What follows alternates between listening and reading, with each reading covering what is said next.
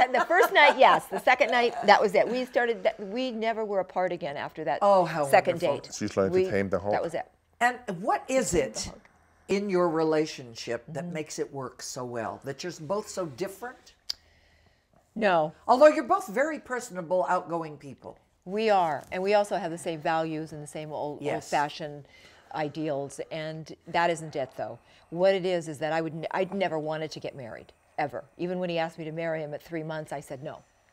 And then finally we did get married at 9 months. Okay, so now let me get that straight. Yes. He asked you after 3 months to marry him. Yes. After 9 months, you did get married. Yes, that's right. Or yes. you said I said yes. no. First I said no, and then I said no at 6 months. And then finally I decided that he would be a happier man if I married him. Even though I didn't believe in marriage yet, I wasn't ready for children, and I just said, no, I don't want to get married, never did.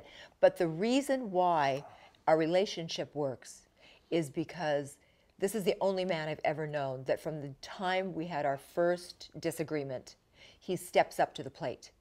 There was never, even to now, any problem that I confront him with, and there's something going on that needs to be dealt with, he always would, instead of going away like most men would do, or they go, I don't want to hear it, or not listen, or blah, blah, blah, blah, blah.